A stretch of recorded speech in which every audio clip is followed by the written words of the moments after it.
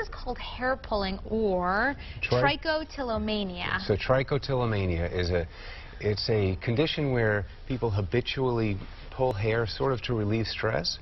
It becomes a problem if it continues, and then you can actually have permanent hair loss. How common is this? Well, it's a little bit more common than people expect. It's about 3 to 5% of women over the course of their lifetime will have some hair pulling, 1 to 3% of men.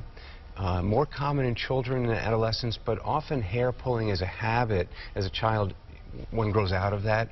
It's not a problem until it becomes continuous, and then you can have permanent hair loss. Yeah, we have some pictures of people who are actually impacted by this. Yeah. And you said it's stress typically that causes this, or are there other things too? Well, if we look at the photograph of the gentleman, he's got some early example of localized hair loss in the back of his head. So this is a patient with much more profound hair loss that she's been pulling for years.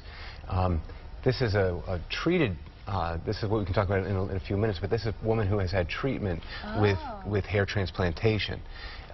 But in terms of stress, it's a sense of a relief that is achieved by pulling hair. There's a tension, there's a way to sort of seek relief by pulling hair, and it becomes a habit. The treatment is not initially surgical. The treatment is trying to modify the behavior. Sometimes men and women that have habitual trichotillomania or hair pulling will take medication for it, and they'll seek therapy with a psychiatrist or a psychologist. That's usually most important to alleviate the symptoms and stop the pulling.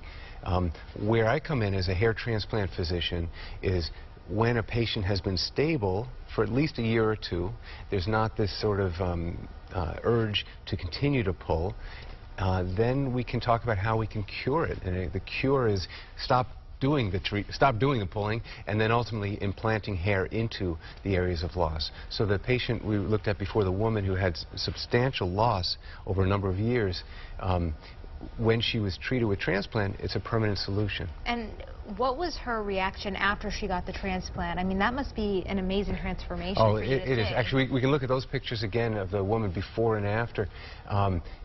It was a tremendous sense of relief for her, because she went from wearing a hair system that she didn't like. There's a cure. You can conceal hair loss by wearing a hair system or a wig. But when this woman had a permanent repair by transplanting that hair, that's her hair now, and she's no longer wearing a wig, and she's very satisfied with that. And how long does that hair last? That's forever. The Really? Transplanted hair will grow forever. It's taken from the back of the head.